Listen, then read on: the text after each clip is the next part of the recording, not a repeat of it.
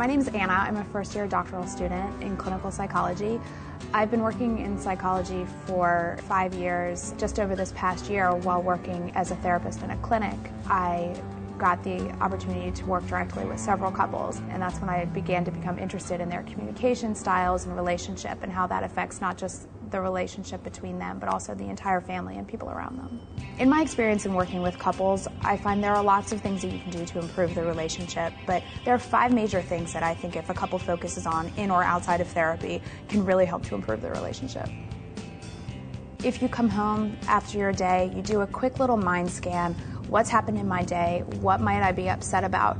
And either decide to leave it at the door or come in and talk with your significant other about it. And that way you're recognizing it right away. I'm upset about this thing.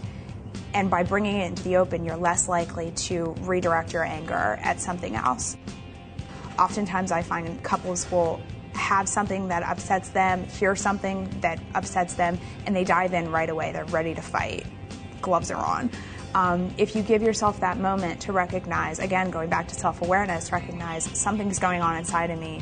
I don't want this to turn into a fight, so I'm going to take a couple minutes to figure out exactly what's going on. It's really responsible as an adult, I think, in any situation in your life. It gives you that little extra time to really get your head around what you're feeling and what you're thinking so that you can express it most effectively to your significant other. What you start out by doing is picking an object. So say you pick a flashlight or a ball or a piece of laundry or something like that. And whoever holds the object is the only person that can talk. They are the speaker. You don't make any assumptions, you don't jump to any conclusions, you don't try to get your point to be the right one. You just want to get your point heard so that they understand how you're really feeling. And from there, once you get a clear understanding and you both feel comfortable that each other understands each other's point of view, then you can move into trying to create a problem solution.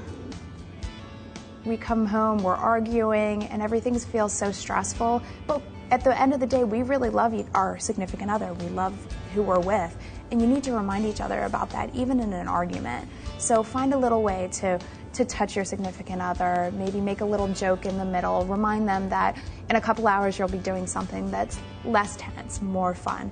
That just sort of breaks the ice and helps each other remember we are in this for a reason and we do love each other, and even though we're going through a rough time, we will make it through. You don't want to offend them with the joke, you just want to make it nice and light and friendly, but just enough to break the tension. Everybody argues and everyone gets upset with each other, but when the argument's over, you come to a decision, you have to forgive each other and put it behind you. I think if you don't do that, oftentimes we hold resentment, and then it comes up in the next argument, it comes up in the next argument, and before you know it, there's so many layers of resentment and anger that you can't get through it to really remember why you care about the person you're with.